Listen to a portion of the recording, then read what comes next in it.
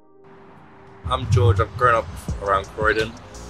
Do a lot of coaching around the area within schools and disability. I was playing in girls and boys football. It's a strong passion of mine.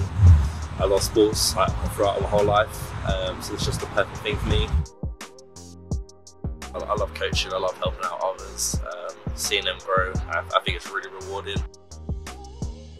As I've grown up throughout my whole life, I've loved football and sports. Very massive thank you to my dad and my family.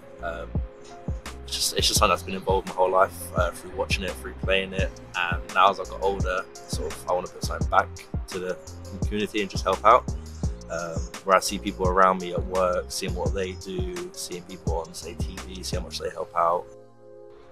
All the different programs that I've been running is a massive inspiration to me, and I want to be part of that, just help out as part of that, or doing my own thing, seeing what I can do, see what I can give back. It's amazing to see what Croydon's doing as a place, but with also the people involved, from a large scale of, if you look at, say, Storm Team, Conan, what they're doing, the little bits where they can just influence someone's life just by doing something little. Within football, if you look at, say, with Zaha, growing up in the area and now he's a superstar. But on a lower scale with upcoming people, we look at Jack and Jazz and others. It's so amazing to see where they come from and what they're doing now, just with the help of someone else, with people just encouraging them, loving their friends and family. It's really beautiful to see. And the whole upscale of Croydon, as you can see, it's developing itself, so it's important to have people develop with it.